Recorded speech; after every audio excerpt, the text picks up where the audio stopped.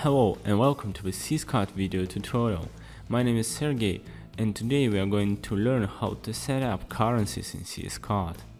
Currencies are located at Administration, Currencies. The easiest way to find the default currency is just take a look at the currency's rates. The default currency will have rate 1. Other currencies will have different values. Pay attention that prices, modifiers and dependencies for the shipping methods are set up in the default currency. I speak only about admin panel, not about the storefront.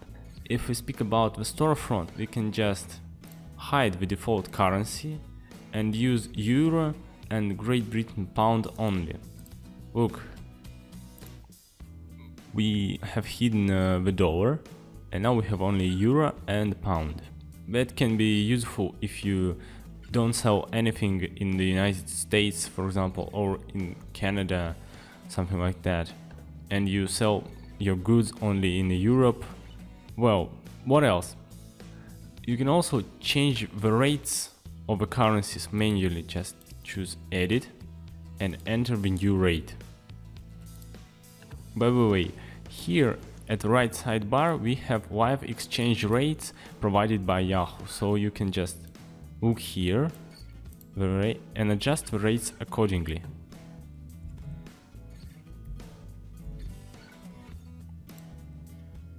Done. So once again, hidden currency may be used only by administrators, and active currencies will be displayed for the customers.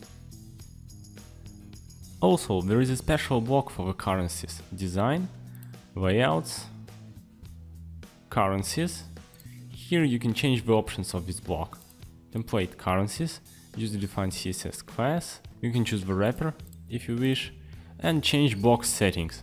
Add the text, choose the format and minimal number of items to be placed in a drop-down list 3.